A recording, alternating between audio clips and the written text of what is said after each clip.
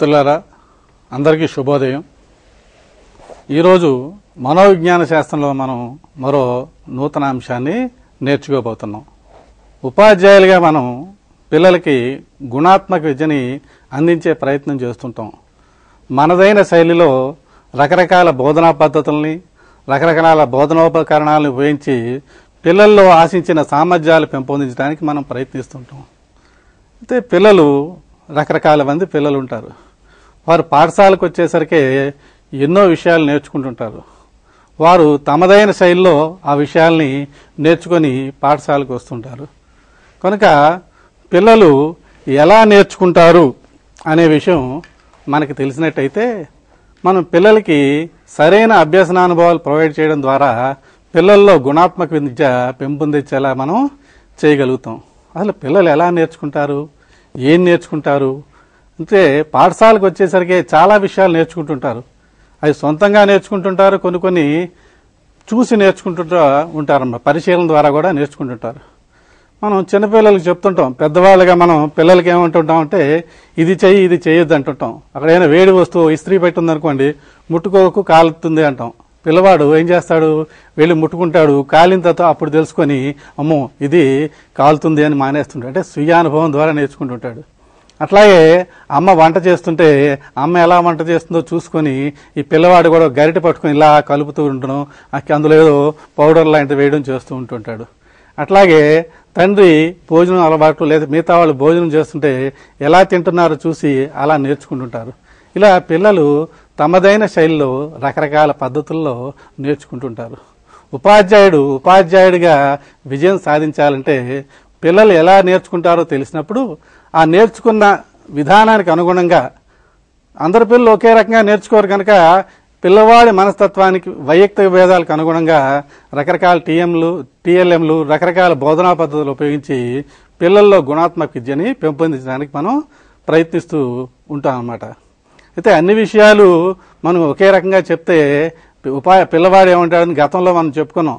ఉపాధ్యాయుడు చాలా ప్రాముఖ్యత పొందిన ఉపాధ్యాయుడు. అతను పాఠం చెప్తుంటే ఒక పిల్ల అడిగిందట, ఏమని, మాస్టారు మీరు బాగా పాఠం చెప్తున్నారు, అయితే మీరు చెప్పే పద్ధతి నాకు అర్థం అవ్వట్లేదు, నాకు అర్థమయ్యే పద్ధతిలో మీరు చెప్పగలరా అని అడిగింది. నిజమే, మరి ఉపాధ్యాయుడు అనేవాడు పిల్లలకి తనదైన శైలిలో చక్కగా చెప్తుంటాడు. అలాంటప్పుడు పిల్లవాడు ఆ ప్రశ్న అడిగిన పిల్లవాడు ఎట్లా నేర్చుకుంటాడు లేదా ఎలా నేర్చుకుంటాడు, ఏ పద్ధతుల ద్వారా నేర్చుకుంటాడో తెలిసినప్పుడు తదనుగుణంగా బోధన చేసి విజయం సాధించడానికి ఉపాధ్యాయుడికి ఎంతో దోహదపడడానికి అవకాశం ఉంటుంది.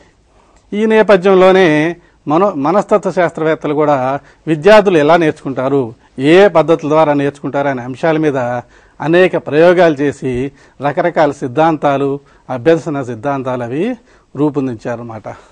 అలా రూపొందించిన సిద్ధాంతాల్లో యత్నదోష పద్ధతి, మనం కొత్తగా రూమ్కి వెళ్ళాం, 4-5 స్విచ్లు ఉంటాయి. అక్కడ ఉన్నప్పుడు లైట్ స్విచ్ వేయాలి, వేయాలి చూసి అన్ని స్విచ్లు నొక్కి చివరికి ఏం చేస్తుంటామంటే అమ్మ ఈ స్విచ్ కరెక్ట్ అయిందని నేర్చుకుంటాం. అంటే ప్రయత్నాలు చేసి దోషాలు చేస్తుంటాం, సరైన పద్ధతి నేర్చుకుని ఇది యత్నదోష పద్ధతి అని. తర్వాత అంతర్దృష్టి పద్ధతి అని, దీన్ని గెస్ట్ ఆర్టిస్ట్ అనే వాళ్ళు ప్రవేశపెట్టారు.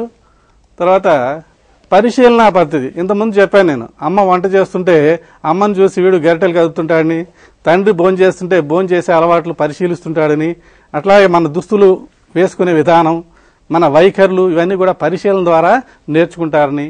తర్వాత శాస్త్రీయ నిబంధన సిద్ధాంతము, దీన్నే మనం సాంప్రదాయక నిబంధన సిద్ధాంతం అని కూడా అంటుంటాం.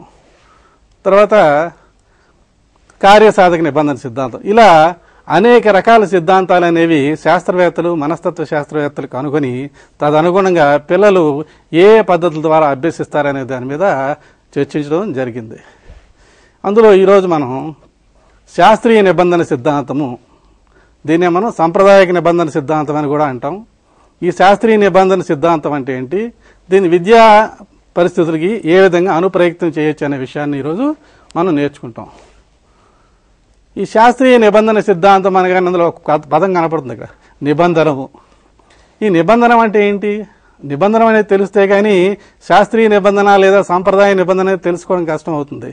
ఈ నిబంధనని ఇంగ్లీష్లో కండిషనింగ్ అంటారు. ఇక్కడ టెక్నికల్ టర్మ్స్ ఇంగ్లీష్లో కూడా నేర్చుకోవడం మంచిది. ఎందుకంటే మంచి రిఫరెన్స్ బుక్స్లో చూసినప్పుడు ఇంగ్లీష్ పుస్తకాలు ఎక్కువ ఉండబట్టి వాటిలో బాగా చదవాలంటే ఇందులో వచ్చే ఈ పాఠ్యాంశంలో చాలా టెక్నికల్ టెర్మినాలజీ ఉంటుంది కనుక వాటిని కూడా ఇక్కడ పరిచయం చేయడం జరుగుతుంది. నిబంధనని కండిషనింగ్ అంటారన్నమాట.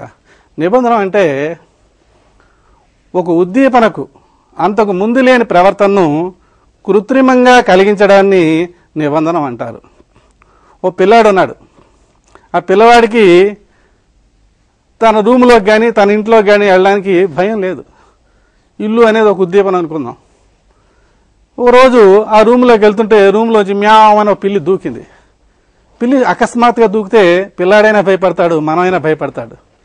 సరే వారం రోజుల తర్వాత మళ్ళీ ఆ రూమ్లోకి వెళ్ళడానికి ప్రయత్నించినప్పుడు మళ్ళా పిల్లి దూకింది, భయపడ్డాడు. ఇలా 2-3 సార్లు ఈ సంఘటన జరిగేసరికి ఆ పిల్లవాడు ఆ రూమ్లోకి వెళ్ళడం మానేశాడు. అంటే ఆ రూమ్ అనే ఉద్దీపనకి అంతకుముందు భయం లేదు, ఇప్పుడు కొత్తగా భయం అనేది వచ్చింది. ఇలా ఒక ఉద్దీపనకు అంతకు ముందు లేని ప్రవర్తనని కృత్రిమంగా కలిగించడాన్ని నిబంధన అంటుంటారు. అలాగే పిల్లలు చిన్నపిల్లలు ఉంటుంటారు, ఏ వస్తువుని ఇచ్చినా ఆడుకుంటూ ఉంటుంటారు, రకరకాలుగా తిరుగుతూ ఉంటారు, ప్లగ్ పాయింట్స్ అవి కనపడుతుంటే వాటితో కూడా ఆడుకుంటుంటారు. ఆ ప్లగ్ పాయింట్ అంటే భయం లేదు. మనం చెప్తుంటాం పిల్లవాడికి, ఒరే గోడ ఎక్కకరా పడిపోతావు. వాడు ఏం చేస్తాడు, గోడకి ఎక్కడం వాడికి భయం లేదు, ఎందుకంటే పడలేదు కదా. ఓసారి గోడ ఎక్కిన తర్వాత పడతాడు, పడినప్పటి నుంచి అమ్మో గోడ ఎక్కాలని భయపడుతుంటాడు. అట్లా ప్లగ్ పాయింట్ అంటే భయం లేదు, ప్లగ్ పాయింట్తో ఆడుతూనే ఉంటాడు. ఎప్పుడైనా స్విచ్ ఆన్ చేసినప్పుడు ప్లగ్ పాయింట్లో పెట్టడానికి వేలు షాక్ కొట్టడం వల్ల ఏమవుతుందంటే ఆ ప్లగ్ పాయింట్ అంటే భయపడుతుంటాడు. అంటే ఆ ప్లగ్ పాయింట్ అనే ఉద్దీపనకి అంతకు ముందు లేని ప్రవర్తన ఈ షాక్ వలన కృత్రిమంగా కలిగింది. ఇలా ఒక ఉద్దీపనకు అంతకు ముందు లేని ప్రవర్తనని కృత్రిమంగా కలిగించడానికి మనం ఏమంటామంటే నిబంధనము అని అంటాం అన్నమాట. ఇంకా ఇందాక మనం చెప్పుకున్న శాస్త్రీయ నిబంధన సిద్ధాంతము లేదా సాంప్రదాయక నిబంధన సిద్ధాంతం అని చెప్పుకున్నాం. దీన్ని ఇవాన్ పావ్లోవ్ అనే రష్యా దేశపు శరీర ధర్మశాస్త్రవేత్త దీన్ని ప్రవేశపెట్టాడు. ఈ ఇవాన్ పావ్లోవ్ ఏం చేశావంటే, ఈ శరీర ధర్మశాస్త్రవేత్త కనుక ఈ డైజెస్టివ్ సిస్టమ్ మీద ప్రయోగాలు చేశాడు. చేస్తూ రోజు ఏం చేశావంటే ఒక కుక్కకి ఆహారం పెట్టేవాడు. ఆహారం పెట్టినప్పుడు ఎంత లాలాజలం ఉత్పత్తి అవుతుంది అనేది రోజు మెజర్ చేసి ఆహారానికి ఉత్పత్తి అవ్వడానికి వీటికి సంబంధించి ప్రయోగాలు చేస్తూ ఉన్నాడు. ఒకరోజు ఏం చేశాడు, యాదృచ్ఛికంగా మామూలుగా ఆహారం ఇవ్వడానికి కాకుండా ఎలా ఉందో కుక్క చూడడానికి లోపలికి వెళ్ళాడు. వెళ్ళినప్పుడు ఏమైందంటే వీడు ఆశ్చర్యపోయాడు. ఏంటంటే వీడు అడుగుల శబ్దం వినగానే లాలాజలం వచ్చింది. అసలు ఆహారం చూస్తే కదా లాలాజలం రావాలి, నా అడుగుల శబ్దం చూస్తే లాలాజలం ఎలా వచ్చింది అంటే నా అడుగుల శబ్దం ఆహారం తెస్తుంది అనే విషయాన్ని నేర్పిందనమాట. ఇదేదో బాగుందని. ఒక్కో సందర్భంలో అడుగుల శబ్దం చేయకుండా కామ్గా వచ్చినప్పటికీ అతని ముఖం అతను చూడగానే లాలాజలం ఊరింది. అంటే నేను వచ్చినా నా అడుగుల శబ్దం విన్నా ఆహారం తెస్తాననే విషయం ఈ కుక్క నేర్చుకుంది. ఇదేదో బాగుందనే విషయంతో నేర్చుకుని ఇతను ఈ సిద్ధాంతాన్ని ఒక కుక్క మీద చేసిన ప్రయోగాల ద్వారా ప్రవేశపెట్టాడు అనమాట. ఈ ప్రయోగం చేయడానికి ఒక ప్రయోగాలను కొన్ని అమరిక చేశాడు. ఒక అమరిక చూద్దాం ఇక్కడ చూడండి. ఈ ప్రయోగం కుక్క మీద చేశాడు. ఈ కుక్కని కంఫర్టబుల్గా ఉంచడం. ఇప్పుడు లాలాజలం రావాలి అంటే ఊరికే లాలాజలం రాదు. కుక్కని 2-3 రోజులు ఆకలితో ఉంచుతారన్నమాట. ఆకలితో ఉంచడం వల్ల ఆకలి అనేది అంతఃప్రేరణ అనేది కలిగజేస్తుంటుంది. విద్యార్థులు మీరున్నారు నా క్లాస్ రూమ్లో, ఉదయం నుంచి సాయంత్రం దాకా మిమ్మల్ని ఎటు కదలకుండా పాఠం చెప్పి సాయంత్రం పూట మీ అందరిని ఎదురుగా కూర్చోబెట్టి నేను టిఫిన్ బాక్స్ ఓపెన్ చేసి తిన్నాను ఎట్లా ఉంటుంది, మీ నోట్లో లాలాజలం ఊరుతుంది. అలాగే ఈ కుక్కను కూడా ఏం చేశారంటే 2-3 రోజులు ఆకలితో ఉంచి ఆ ఎక్స్పెరిమెంటల్ టేబుల్కి కంఫర్టబుల్గా కట్టించి ఆహారం వేయడానికి ఒక అమరిక, ఆహారం చూసినప్పుడు లాలాజలం రావడానికి వచ్చిన లాలాజలం కొలవడానికి ఒక కొలపాత్ర, అలాగే శబ్దం అడుగుల శబ్దం బదులు ఇతను గంట శబ్దం వాడాడు అనమాట. అంటే అతని ఉద్దేశం ఏంటంటే గంట కొడితే ఆహారం వస్తుంది అనే విషయం కుక్కని నేర్చుకుంటుందా లేదా అనే విషయం మీద ప్రయోగం చేశాడు. అందుకే ఆ శబ్దం చేయడానికి ఒక అమరిక ఇవన్నీ చేయడం జరిగిందన్నమాట. చేసిన తర్వాత ఈ ప్రయోగాన్ని పావ్లోవ్ 3 స్టెప్స్లో చేశారు. ఎప్పుడైనా ప్రయోగాలు అనేవి చేసినప్పుడు ఏం చేస్తారంటే ముందుగా పూర్వ పరీక్ష పెడతారు, దాని ప్రయోగ స్థితికి గురి చేస్తారు, తర్వాత అంత్య పరీక్ష పెడతారు. పూర్వ పరీక్ష అంటే ప్రయోగానికి ముందుండే ప్రవర్తన మెజర్ చేసినట్టుగాను, ప్రయోగం తర్వాత అంత్య పరీక్ష అంటే ఏంటంటే ప్రయోగం తర్వాత జరిగిన ప్రవర్తన కొలుస్తారన్నమాట. ఈ ప్రారంభ పరీక్షకి అంత్య పరీక్షకు ఉన్న భేదాన్ని బట్టి ఇది ఏమైనా నేర్చుకుందా లేదా, ప్రయోగ ప్రభావం ఏమన్నా ఉందని నేర్చుకుంటారు. అందుకని పావ్లోవ్ ఈ ప్రయోగాన్ని 3 అంచెల్లో చేశాడు. ఈ మొదటి అంచెలో ఏం చేశాడంటే, కుక్కకి గంట కొడితే ఆహారం వస్తుందనే విషయం తెలియాలంటే గంట కొడితే లాలాజలం రావాలి. అందుకని ఇతను ఏం చేశాడు, కుక్కను పెట్టి గంటను మోగించాడు. మోగించినప్పుడు కుక్కలో కావలసిన ప్రతిస్పందన అంటే లాలాజలం రాలేదన్నమాట. కొన్ని కుక్కలేమో అతనికి అటు ఇటు కళ్ళు తిరిగి చూడడం, కొన్ని కుక్కలు మొరగడం అట్లా చేసే తప్ప లాలాజలం అనేది మాత్రం రాలేదు. మళ్ళీ 1వ దశలోనే ఆహారం ఇచ్చి చూశాడు, ఆహారం ఇస్తే ఏమవుతుంది అని. ఆహారం చూడగానే ఆకలిగా ఉన్న కుక్క ఏంటంటే లాలాజలాన్ని స్రవించింది. అంటే పూర్వ పరీక్ష చేశాడనమాట. గంట కొడితే ఎటువంటి ప్రతిస్పందన ఉంది, ఆహారం ఇస్తే ఎటువంటి ప్రతిస్పందన ఉంది. అంటే మొదటి దశలో ఏం చేశాడు, గంట శబ్దానికి ఏం చేసింది, కళ్ళు తిప్పింది, లేదా కుక్క అరిచింది, అంటే మనకు కావలసిన ప్రతిస్పందన మాత్రం లేదు. తర్వాత ఆహారం ఇచ్చినప్పుడు మాత్రం లాలాజలం ఊరింది. ఇక 2వ దశ, ఈ 2వ దశను ఏమంటే ప్రయోగ దశ అన్నాడు. ఈ ప్రయోగ దశలో ఏం చేశాడంటే గంట కొట్టాడు, గంట కొట్టి ఆహారాన్ని ఇచ్చాడు. గంట కొట్టి ఆహారాన్ని ఇచ్చినప్పుడు గంటతో పాటు ఆహారాన్ని జోడించాడు. దీన్నే పెయిరింగ్ అంటాం, జతపరచడం అంటాం. గంటతో పాటు ఆహారాన్ని జతపరిచినప్పుడు ఆకలితో ఉంది, గంటకు రెస్పాన్స్ అవ్వకపోయినా ఆహారాన్ని చూసి దాంట్లో లాలాజలం వచ్చిందనమాట. అంటే ఇక్కడ ఏం చేశాడు వీడు, గంట శబ్దాన్ని ఆహారాన్ని జోడించాడు. జోడించినప్పుడు లాలాజలం ఊరింది. ఎందువల్ల లాలాజలం ఊరింది, గంట శబ్దం వల్ల కాదు, గంటతో పాటు ఆహారం ఉందని కాబట్టి లాలాజలం అనేది ఊరడం జరిగిందన్నమాట. ఈ 2వ దశ ప్రయోగాన్ని చాలాసార్లు రిపీట్ చేశాడు అతను. 2వ దశ ప్రయోగాన్ని చాలాసార్లు రిపీట్ చేసి అనేక మార్లు గంట కొట్టడం, ఆహారాన్ని ఇవ్వడం, గంట కొట్టడం, ఆహారాన్ని ఇవ్వడం చేయడం వల్ల చివరికి ఏం చేశాడంటే అనేక పర్యాలు చేశాడు.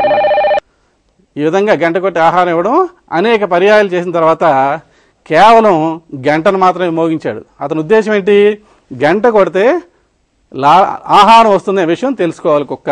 అంటే కేవలం గంట కొట్టినప్పుడు ఆహారం వస్తుందని తెలుసుకున్నట్టే అది లాలాజలం స్రవించాలి. అలా చేసిందా లేదా అని ప్రయోగించాడు అనమాట. చేసినప్పుడు గంటను మోగించాడు. గంటను మోగిస్తే అది లాలాజలం వచ్చింది. చూసారా, గంటను మోగిస్తే లాలాజలం వచ్చింది. అంటే గంట అనే శబ్దానికి అంతకుముందు లేని ప్రతిస్పందన లాలాజలం అనేది రాపెట్టడం కృత్రిమంగా చేశాడు కనుక దీన్ని నిబంధన అంటారు. ఒక శాస్త్ర పద్ధతిలో, ఒక సంప్రదాయ పద్ధతిలో ఈ ప్రయోగం జరిగింది కనుక దీన్ని సంప్రదాయ నిబంధన సిద్ధాంతం అని అంటారన్నమాట అండి. అయితే ఇందులో కొన్ని టెక్నికల్ వర్డ్స్ ఉన్నాయి, అవి తప్పనిసరిగా నేర్చుకోవాలి. ఈ 3వ దశలో గంట కొట్టాడు, లాలాజలం ఊరడం అనేది జరిగిందనమాట. ఇప్పుడు మొట్టమొదటి దశలో ఆహారం ఇచ్చాడు, లాలాజలం ఊరింది.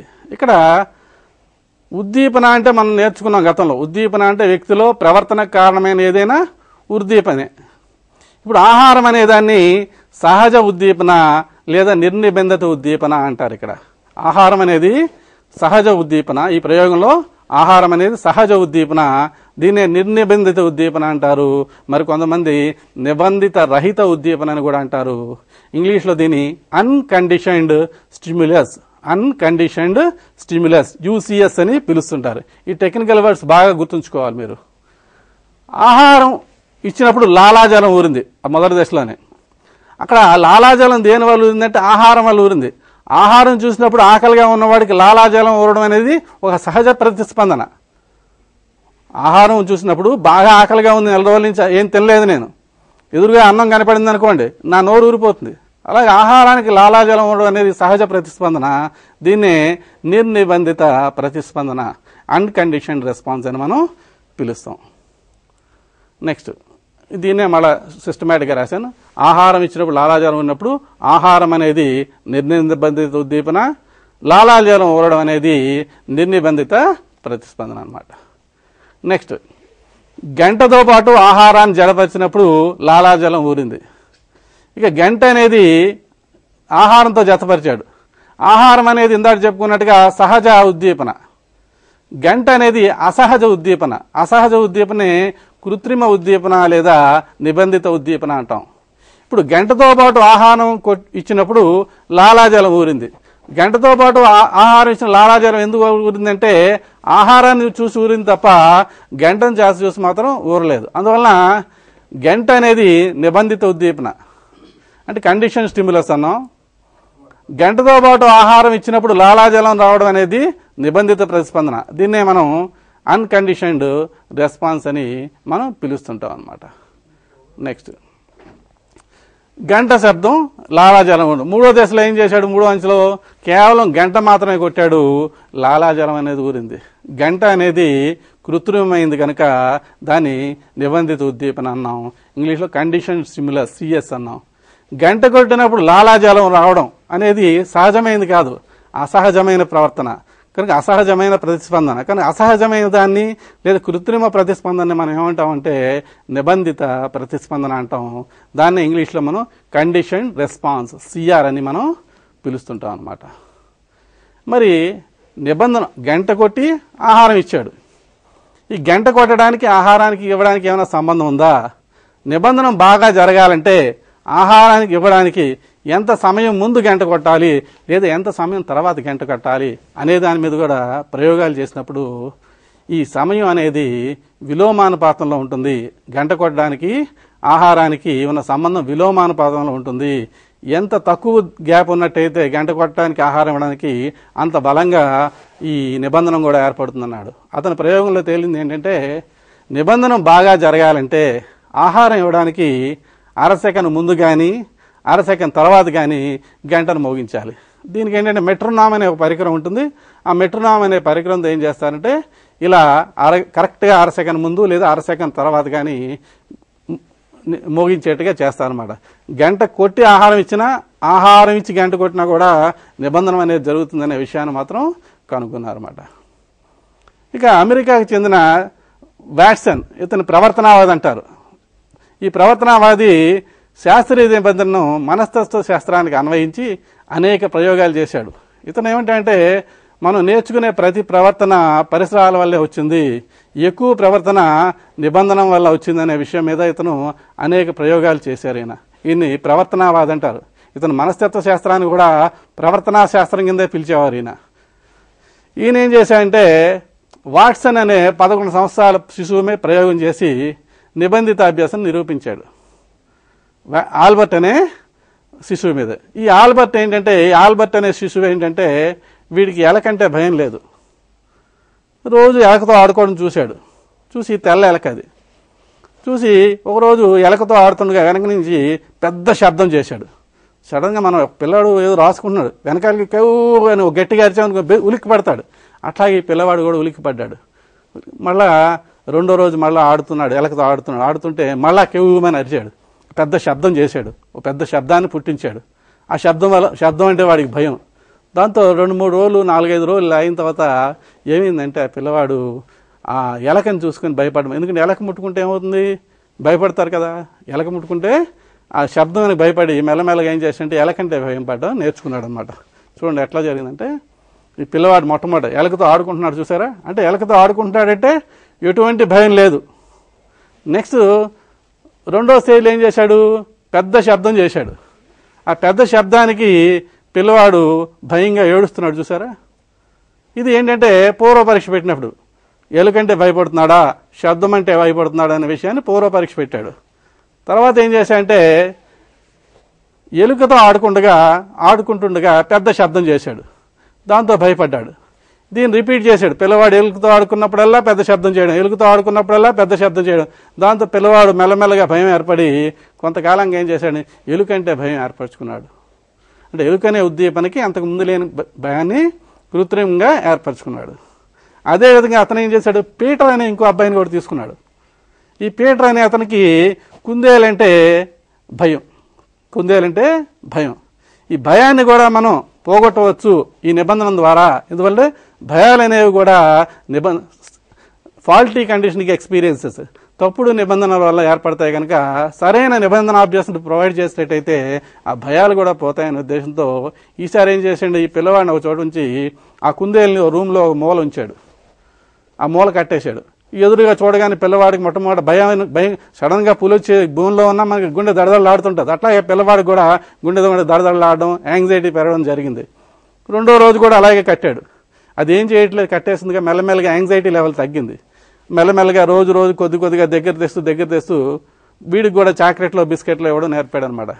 కొన్ని రోజులు అయిన తర్వాత ఆ పిల్లవాడు ఏం చేశాడంటే ఆ కుందేలంటే భయం పోయి ఆ కుందేలంటే ఆడుకోవడం అనేది మొదలెట్టాడు. అంటే మనం ఈ నిబంధన ద్వారా భయము పుట్టించాడు, భయాన్ని కూడా తొలగించాడు అనమాట. అంటే ఇతను ఏం చేశాడంటే మనలో ఉన్న భయాలు అనేవి, ఫోబియాలు అనేవి నిర్నిబంధనం చేయడం ద్వారా మనం పోగొట్టవచ్చు అని చెప్పి డీసెన్సిటైజేషన్ టెక్నిక్స్ అని, ఎవర్సివ్ థెరపీ అని, కౌంటర్ కండిషన్ థెరపీలు కూడా పెట్టి ఈ నిబంధనాభ్యాసాన్ని చాలా చక్కగా బలపరిచాడు అనమాట. ఇక్కడ అతను చేసిన ప్రయోగాలు అనమాట. పెద్ద శబ్దం అంటే భయం పడ్డాడు, పెద్ద శబ్దంతో పాటు ఎలకిచ్చినప్పుడు కూడా భయపడ్డాడు, చివరికి ఎలకంటే కూడా భయపడ్డాడు అనమాట. ఇక నిబంధనాభ్యాసంలో సూత్రాలు, నిబంధనాభ్యాసంలో సూత్రం. ఈ నిబంధన ద్వారా వీళ్ళు కొన్ని సూత్రాలు అనేవి ప్రతిపాదించారు. ఒకటోది పునర్బలన సూత్రం. పునర్బలన సూత్రం అంటే ఏంటంటే, రెండవది విరమణము లేదా విలుప్తీకరణ. పునర్బలన సూత్రాన్ని లా ఆఫ్ రీఎన్ఫోర్స్మెంట్ అంటాం, విరమణము లేదా విలుప్తీకరణని ఎక్స్టింక్షన్, లా ఆఫ్ ఎక్స్టింక్షన్ అంటుంటాం. మూడవ సూత్రం అయత్న సిద్ధ స్వాస్థ్యం, దీన్నే స్పాంటేనియస్ రికవరీ అంటాం. ఉద్దీపన సామాన్యీకరణం, స్టిమ్యులస్ జనరలైజేషన్ అంటాం. ఉద్దీపన విచక్షణ, స్టిమ్యులస్ డిస్క్రిమినేషన్ అంటాం. ఉన్నత క్రమ నిబంధన. ఈ సూత్రాలని మన టావ్లో ప్రవేశపెట్టారండి. ఇందులో ఒక్కొక్క దాన్ని పరిశీలిద్దాం. ఇప్పుడు పునర్బలన సూత్రం. ఈ పునర్బలన సూత్రం అంటే ఏంటి? నిబంధిత ఉద్దీపనకు నిర్నిబంధిత ఉద్దీపనను జోడించి అనేక పర్యాయాలు జడపడం ద్వారా నిబంధిత ప్రతిస్పందనను బలపడేట్లు చేయడం, దీన్నే పునర్బలన నియమం అని మనం పిలుస్తుంటాం. ఇలా చెప్తే మీకు అర్థం కాదు, కానీ మామూలు భాషలో చూసినట్టయితే గంటతో పాటు ఆహారాన్ని జోడించడం ద్వారా గంటకు ప్రతిస్పందనలు పెంపొందించవచ్చును. గంటతో పాటు ఆహారాన్ని జోడించడం గంట కొట్టి ఆహారం ఇవ్వడం.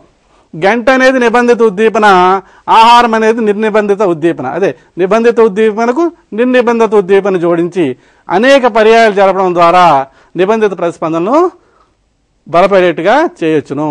మనం నిత్య జీవితంలో చూస్తున్నాం, పిల్లవాడికి స్కూల్ అంటే భయం ఉండదు, చక్కగా స్కూల్కి ఆనందంగానే వెళ్తుంటాడు పిల్లవాడు. చూసారా? వెళ్ళిన తర్వాత స్కూల్లో ఏం చేస్తాడంటే మాస్టర్ కొట్టడం, లేదా ఎక్కువ హోంవర్క్ ఇవ్వడం, లేదా బాగా రాయించడం చేయడంతో మెల్లమెల్లగా రాసి రాసి రాసి చేతులు నొప్పి పెడతాయి. మనమైనా కూర్చొని రోజంతా రాయండి అంటే ఏం చేస్తాం? పెద్దవాళ్ళం కాబట్టి ఎదురెక్కి రాయలేమంటాడు. చిన్నవాడు ఏం చేస్తాడు? నొప్పి మీద భయం, నొప్పి పెట్టి ఇంక నేను స్కూల్కి వెళ్ళనంటాడు.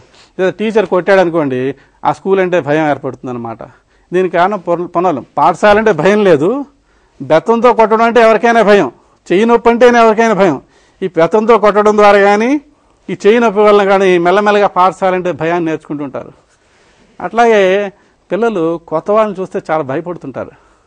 అందుకని ఎవరింటికైనా చిన్నపిల్లలు చూడడానికి వెళ్ళినప్పుడు మనమైనా గిఫ్ట్స్ వాళ్ళకి రంగురంగులుగా ఉండేవి, గిలకల్లాగా సౌండ్ చేసేవి, ఆహార పదార్థాలు తినేవి తీయగా ఉండేవి తీసుకెళ్ళినప్పుడు మొదట్లో భయపడిన మెల్లమెల్లగా ఈ బొమ్మలన్నా, ఆహార పదార్థాలన్నా, రంగురంగులన్నా, ఈ గిలక శబ్దాలన్నా ఇష్టపడి మెల్లమెల్లగా వాటి మీద ఇష్టం అతని మీద మరలి ఏమైంది, మెల్లమెల్లగా కొత్త వ్యక్తి అంటే భయం పోతుందన్నమాట. కొత్త వ్యక్తి అంటే భయం పోతుందన్నమాట. అందువల్ల కొత్త వ్యక్తి వెళ్ళినప్పుడు ఆహార పదార్థాలు తెచ్చినప్పుడు కొత్త వ్యక్తుల మీద అభిమానం ఏర్పడడానికి కారణం ఏంటంటే పునర్బలనమే.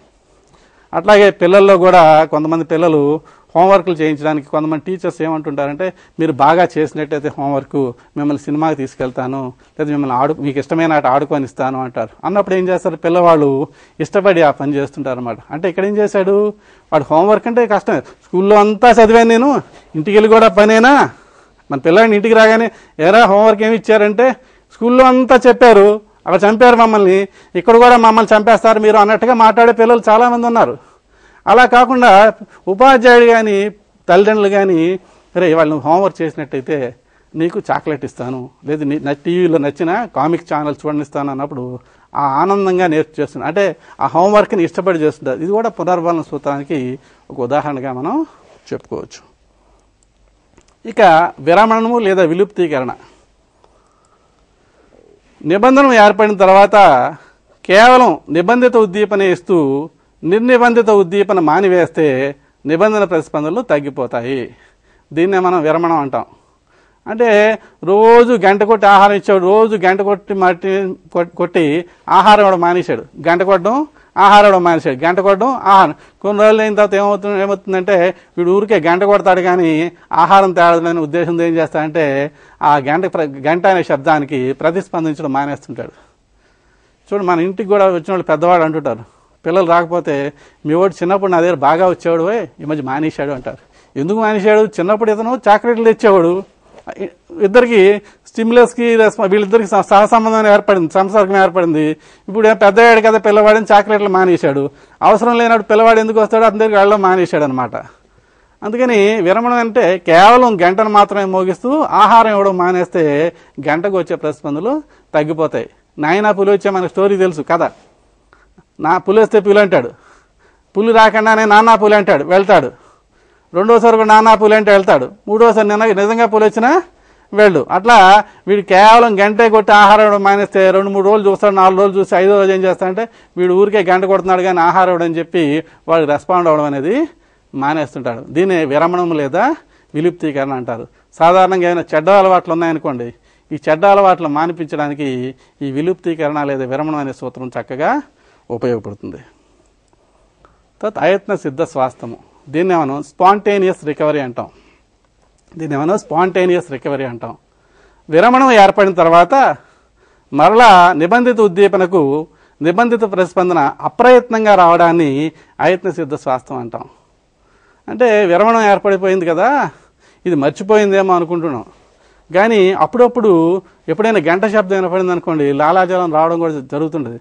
అంటే మర్చిపోలేదనమాట. అందుకనే సిగ్మండ్ ఫ్రాయిడ్ ఏమంటాడంటే nothing is forgotten, it will be suppressed and throne to the unconscious అంటాడు. ఏ విషయాన్ని మనం మర్చిపోము, అది అచేతనంలోకి నెట్టివేయబడుతుంది అంటాం. ఉదాహరణకి ఒక విద్యార్థి ఎన్సీసీలో ఉన్నాడు, 3 ఏళ్ళు ఎన్సీసీ ట్రైనింగ్ నేర్చుకున్నప్పుడు ఎన్సీసీలో స్ట్రిక్ట్గా రూల్స్ అండ్ ఉంటాయి. లెఫ్ట్కి లెఫ్ట్, రైట్కి రైట్ అయిపోతే ఏమవుతుంది, ఎదుటివాడి కాళ్ళకి తగిలి పనిష్మెంట్ లాగా ఉంటుందన్నమాట. కాలేజ్ డేస్ అయిపోయాయి, ఎన్సీసీ అయిపోయింది, ఎవరు ఆఫీసర్ లేరు, ఎవరు లేరు. ఇక ఆ ఎన్సీసీని మర్చిపోతాడు. అయితే రోడ్డు మీద వెళ్తున్నప్పుడు ఎదుటివాడు లెఫ్ట్ వేస్తుంటే మనవాడు వెనకాల రైట్ ఉందనుకోండి స్టెప్ కరెక్షన్ చేసుకుంటాడు. అట్లాగే నా మిత్రుడు ఒకడు ఉండేవాడు, ఒకసారి అతనికి పోలీస్ అంటే భయం లేదు. అయితే ఏమైంది, ఆ జాతర బాగా విపరీతంగా రష్గా ఉండడంతో పోలీస్ లాఠీ చార్జ్ చేరింది. లాఠీ చార్జ్ అయినా వీడికి 4-5 దెబ్బలు తగిలాయి. దాంతో ఆ పోలీస్ అంటే భయం ఏర్పడింది అనమాట. అమ్మో పోలీసు అంటే పక్క తప్పుకునేవాడు, ఎందుకురా భయపడుతున్నావు, నువ్వు తప్పులేనప్పుడు అంటే అమ్మో మన లాఠీ తగిలిందిరా అది అన్నాడు. మెల్లమెల్లగా కొన్నాళ్ళకి ఏమైందంటే ఆ భయం అనేది పోయి విరమణం ఏర్పడింది. ఓ రోజు మేమిద్దరం విజయవాడ వెళ్తుంటే ఇద్దరు నడుచుకుని వెళ్తుంటే ఎదురుగా కానిస్టేబుల్ అటు వెళ్ళిపోదాం నన్ను లాగుతాడు. ఏంటో అలా లాగుతాడు, ఆ కానిస్టేబుల్ వస్తున్నాడు కదా అంటే అప్పుడు భయం మర్చిపోయాడు అనుకున్నాం కానీ మర్చిపోవాలి. అప్పుడప్పుడు అలా బయటకు పడ్డాన్ని ఏమంటారంటే అయత్న సిద్ధ స్వాస్థ్యం అంటాం. నెక్స్ట్ ఉద్దీపన సామాన్యీకరణం, దీన్నే మనం ఇంగ్లీష్లో స్టిమ్యులస్ జనరలైజేషన్ అంటాం. ఒక నిబంధిత ఉద్దీపనకు నిబంధిత ప్రతిస్పందన ఏర్పడిన తర్వాత ఆ నిబంధిత ఉద్దీపన పోలిన ఉద్దీపనలకు కూడా నిబంధిత ప్రతిస్పందనలు రావడాన్ని ఉద్దీపన సామాన్యీకరణ అంటాం. ఇంతకుముందు ఏం చేస్తాము, గంట కొడితే ఆహారం వస్తుందనే విషయాన్ని కుక్కకి నేర్పాం. సో గంట కొడితే ఆహారం వస్తుంది.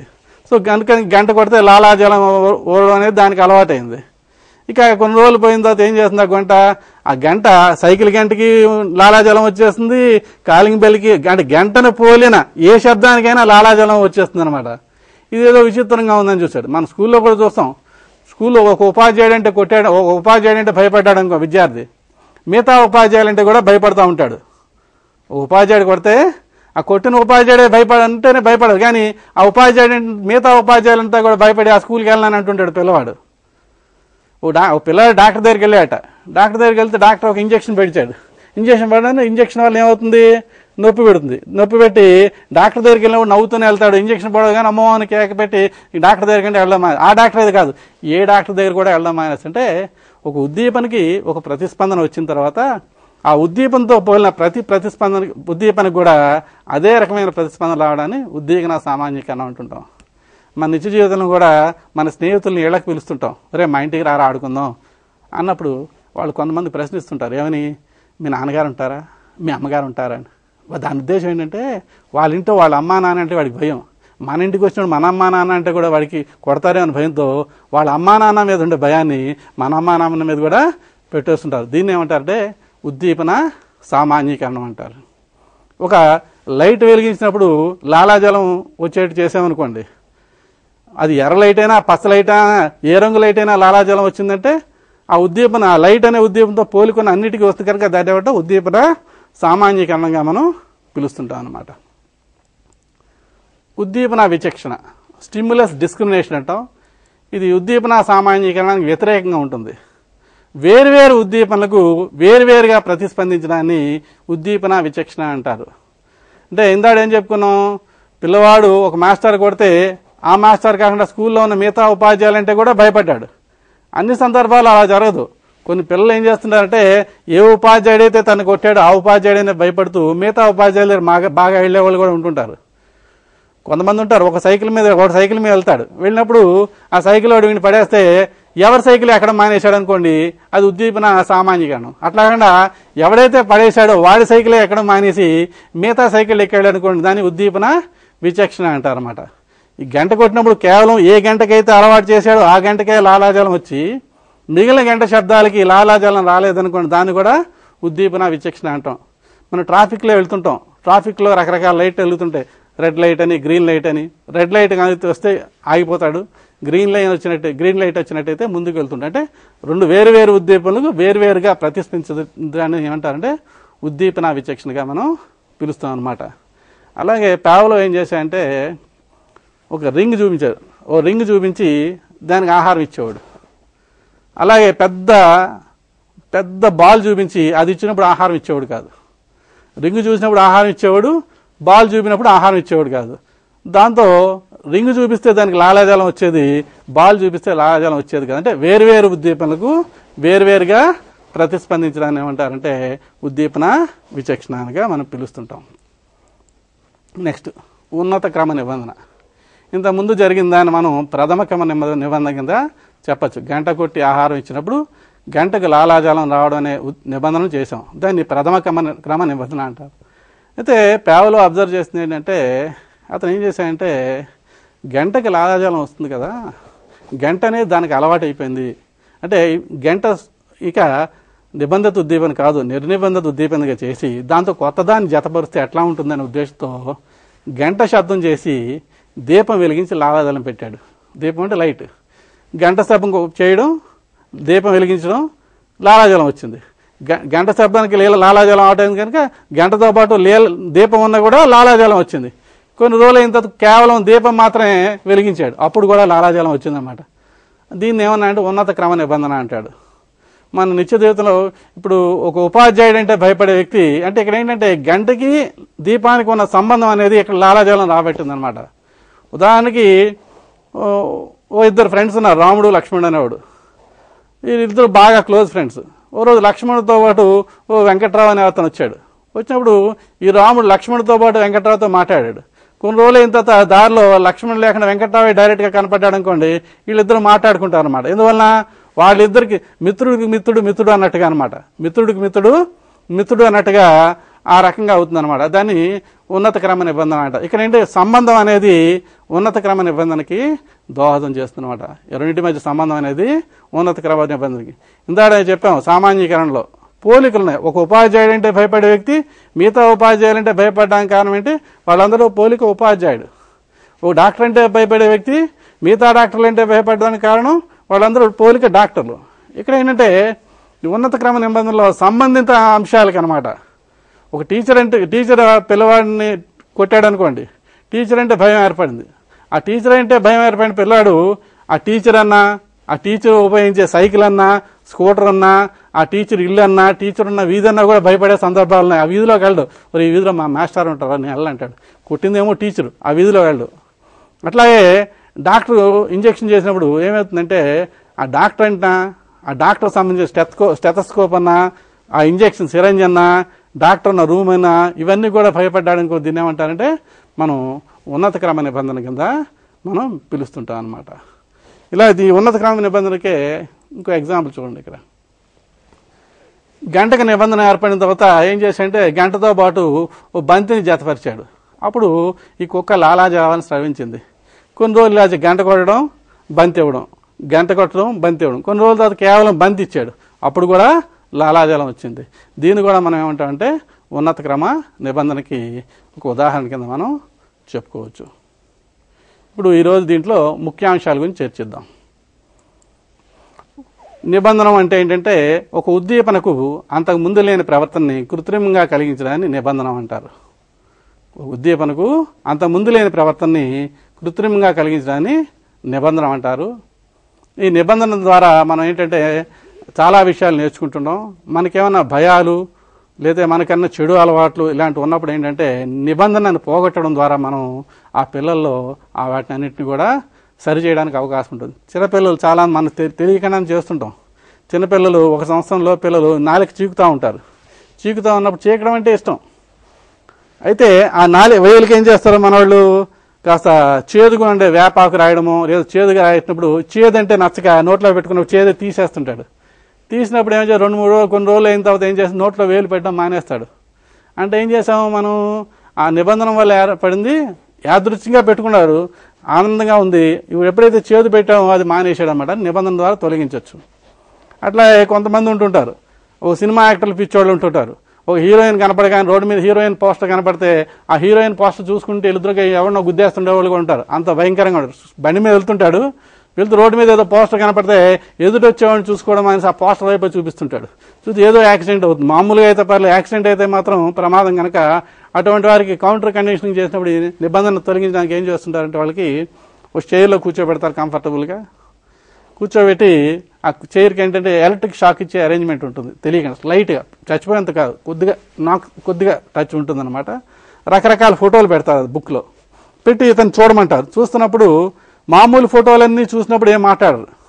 కరెక్ట్గా అతను ఏ హీరోయిన్ ఫోటోని అయితే చూసినప్పుడు గుద్దేస్తున్నాడు చూసుకుని ఆ ఫోటో చూడగానే వెనక నుంచి షాక్ వచ్చి ఏర్పాటు చేస్తారు.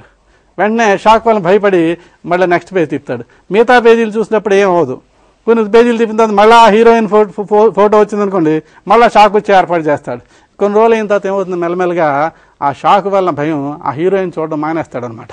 అంటే ఈ విధంగా ఈ నిబంధన అనేది చాలా ముఖ్యమైనది. ఈ నిబంధన ఏర్పడడం వల్ల నిబంధన ఏర్పడిన భయాలు కానీ తప్పుడు అభ్యసన అలవాట్లు, తర్వాత ఆల్కహాల్ ఉంటుంది. ఆల్కహాల్ కన్సంప్షన్ ఈ మధ్య పేపర్లో వేస్తుంటాడు. మీ వారికి తెలియకుండానే మీ ఇంట్లో వాళ్ళకి తెలియకుండానే మందు మార్పించబడిన ఏం చేస్తాడు వాడు చేసేది కూడా అంతే. తాగిన తర్వాత ఆ వామిటింగ్ సెన్సేషన్ వచ్చే మందుని ముందుగా ఇస్తాడనమాట. ఇవ్వడం వల్ల వీడు తాగినప్పుడు ఏమవుతుందంటే ఆ వామిటింగ్ సెన్సేషన్ రావడం మెల్లమెల్లగా ఈ మధ్య తాగుడు పట్టడం లేదని చెప్పి మానేస్తుంటాడు అనమాట. ఇది ఏం చేస్తారు బాగా అలవాటైన దాన్ని ఆ ఎవర్సివ్ థెరపీ అంటే ఏం చేస్తారు వాడికి బాధాకరమైంది అంటే ఇక్కడ ఏం చేస్తే బాధాకరం కలగడం వామిటింగ్స్ కలగడం వల్ల మెల్లమెల్లగా ఏం చేస్తారంటే ఆ మందు మానేయడం అనేది జరుగుతుంది. తర్వాత ఈ పావ్లోవ్ అనే అతను రష్యా దేశానికి చెందిన ఫిజియాలజిస్ట్ అని చెప్పుకున్నాం. ఇతను కుక్కపై ప్రయోగాలు చేసి దాని ఆధారంగా అభ్యసన ప్రక్రియను నిబంధన సూత్రాలను వివరించారని మనం చెప్పుకున్నాం. ఇతను పునర్ఫలన సూత్రం దీని లా ఆఫ్ రీఇన్ఫోర్స్మెంట్ అనమాట. పిల్లల్లో ఏమైనా అలవాట్లు పెంపొందించాలనుకోండి దాంతోపాటు బహుమతులు ఇచ్చామనుకోండి మంచి అలవాట్లు పెరుగుతాయి, మంచి అలవాటుతనం అవుతుందన్నమాట. నువ్వు ఇట్లా చేస్తే నీ రైటింగ్ బాగున్నట్టయితే నీకు రికార్డులో మార్కులు ఎక్కువ వేస్తాను ఇలా అన్నప్పుడు ఏమవుతుంది ఈ ఫీల్స్ హ్యాపీ అన్నమాట. దాంతో పునర్ఫలనం కలిగి పిల్లవాడు ఏం చేస్తాడంటే చక్కగా రాసుకురావడానికి ప్రయత్నిస్తుంటాడు. అలాగే చెడ్డ అలవాట్లు అనుకోండి మైనర్ పనిష్మెంట్స్ ఇవ్వమని కాదు ఆ పనిష్మెంట్ ఇచ్చే విధానం పిల్లవాడి బాధాకరం కాకుండా వేరే రకంగా ఉన్నట్టయితే ఆ చెడు అలవాట్లు అనేవి కూడా పునర్ఫలనం ద్వారా పోతుంటాయి అన్నమాట. ఉదాహరణకి ఏదైనా వేడి వస్తువు ఇస్త్రీ పెట్టి ముట్టుకున్నాడు అనుకోండి ఏం చేస్తాడు రెండో రోజు ఇస్త్రీ పెట్టి ముట్టుకోవడం మానేస్తాడు. అగ్గిపుల్లు ముట్టుకున్నాను కాలింది అనుకోండి రెండో రోజు నుంచి అగ్గిపుల్లు మానేస్తుంటాడు. దీపావళికి ఆ పిల్లలు ఆటలాడుకుంటుంటారు, టపాకాయలు కాలుస్తుంటారు. కాల్చినప్పుడు ఈ కాకరపువ్వు వెలిగిస్తాడు. దగ్గరగా పారేయద్దు దూరంగా పారేయరా అని తల్లి తండ్రి చెప్తుంటే వెండో ఎప్పుడో వెళ్ళినప్పుడు అది ముట్టుకుని కాలుతుంది. కాలడం అమ్మో దగ్గరగా పారేయకూడదు దూరం పారేయాలని నేర్చుకుంటాడు అనమాట. ఆ పునర్బలం ఏంటంటే నెగిటివ్ రీఎన్ఫోర్స్మెంట్ అనమాట. పునర్బలం అనేది ధనాత్మకం కావచ్చు రుణాత్మకం కావచ్చు. బహుమతులు ఇచ్చినట్టయితే ధనాత్మకం అంటాం, పనిష్మెంట్ ఇచ్చినట్టయితే దాన్ని రుణాత్మకం అంటాం. నెక్స్ట్ విరమణము లేదా విలుప్తీకరణ అంటే ఈ నిబంధన ఏర్పడిన తర్వాత ఆ రెండింటికి ఉన్న సంబంధాన్ని అంటే గంట మాత్రమే కొట్టి ఆహారం ఇవ్వడం మానేసాం అనుకుని ఏమవుతుంది గంటకి ఆహారానికి ఉన్న సంబంధం తగ్గిపోయి మెల్లమెల్లగా మానేస్తుంది అనమాట. మూడోది అయత్న సిద్ధ శాస్త్రం అనే సూత్రం నేర్చుకున్నాం. ఈ అయత్న సిద్ధ శాస్త్రం స్పాంటేనియస్ రికవరీ, ఇది ఫ్రాయిడ్ యొక్క దమన సిద్ధాంతాన్ని బలపరుస్తుందిగా మనం చెప్పొచ్చు. ఎందువల్లంటే విరమణ ఏర్పడిన తర్వాత అటువంటి ప్రవర్తన మరలా కనపడ్డాన్ని ఏమంటామంటే, అప్పుడప్పుడు యాదృచ్ఛికంగా కనపడ్డాన్ని ఏమంటారంటే అయత్న సిద్ధ శాస్త్రం అంటారు. ఇప్పుడు మనం అనేక విషయాలు ఇలా మనకి రాదు అని ఒక పిల్లవాడు ఉన్నాడు. ఆ పిల్లవాడికి వాళ్ళ టీచర్ అంటే భయం. స్కూల్లో ఉన్నప్పుడు మాట్లాడేవాడు కాదు. స్కూల్ మారిపోయాడు. స్కూల్ మారిపోయిన తర్వాత ఆ టీచర్ అంటే భయం పోయింది. ఒకరోజు దారిలో ఆ టీచర్ కనపడగానే ఉలిక్కి పడ్డాడు. కారణం ఏంటి? అంతే, మనసులో అది ముద్రించబడి ఉంది అనమాట. కనుక nothing is forgotten, it will be suppressed అనమాట. నెక్స్ట్ ఉద్దీపన సామాన్యీకరణ అనే సూత్రం చెప్పాడు. ఒక ఉద్దీపనకు ఒక ప్రతిస్పందన వచ్చిన తర్వాత ఉద్దీపనను పోలిన ప్రతిదానికి అటువంటి ప్రతిస్పందన రావడాన్ని ఉద్దీపన సామాన్యీకరణం అంటాం. ఉద్దీపన విచక్షణ. ఉద్దీపన విచక్షణ అనేది ఏంటంటే ఉద్దీపన సామాన్యీకరణ వ్యతిరేకం. వేర్వేరు ఉద్దీపనకు వేర్వేరుగా ప్రతిస్పందించడాన్ని ఉద్దీపన విచక్షణ అంటాం. నెక్స్ట్ ఉన్నత క్రమ నిబంధన. ఉన్నత క్రమ నిబంధన ఏంటంటే రెండు కృత్రిమ ఉద్దీపన ఉపయోగించి మళ్ళా కొత్త విషయానికి నిబంధన చేయడాన్ని ఉన్నత క్రమ నిబంధన అంటాం. గంటకి నిబంధన, గంట అనేది కృత్రిమైంది. గంటకి ఎప్పుడైతే రిజల్ట్ వచ్చిందో గంటతో పాటు మరో దాన్ని జతపరిచయం చేసే రిజల్ట్ తెస్తున్నారు. కానీ దీన్ని ఏమంటారంటే ఉన్నత క్రమ నిబంధనగా మనం చెప్పుకున్నాం. ఇక అమెరికాకు చెందిన వాట్సన్ ప్రవర్తనవాది శాస్త్రీయ నిబంధన సిద్ధాంతాన్ని, ఈ శాస్త్రీయ నిబంధిత ప్రతిచర్య అంటారు, మనస్తత్వ శాస్త్రానికి అన్వయించి అనేక ప్రయోగాలు చేశాడు. మనం చెప్పుకున్నాం ఇందాడు. వాట్సన్ ఆల్బర్ట్ అనే పిల్లవాడి మీద, రాబర్ట్ అనే పిల్లవాడి మీద భయాన్ని ఎలా పోగొట్టాడు, భయాన్ని ఎలా కలిగించాడు అనే విషయాన్ని చూసాం. ఇవన్నీ కూడా విద్యాశాస్త్రం ఏమవుతుంది, పిల్లల్లో లేనిపోని భయాల్ని పోగొట్టడానికి, మంచి అలవాట్లను పెంపొందించడానికి, ముఖ్యంగా లాంగ్వేజ్ లెర్నింగ్లో కూడా ఈ నిబంధన అనేది చాలా చక్కగా ఉపయోగపడుతుంది. వైఖరులు ఇలాంటివన్నీ కూడా నిబంధన ద్వారా చక్కగా ఏర్పడుతుంటాయి. అలా ఈ పిల్లల్లో నిబంధన వల్ల ఏర్పడే భయాల్ని, చెడు అలవాట్లను నిర్నిబంధన చేయడం ద్వారా పోగొట్టవచ్చు. నిబంధన సూత్రాలని సమయానుకూలంగా ఉపయోగిస్తూ విద్యార్థుల్లో గుణాత్మక విద్య పెంపొందించవచ్చు.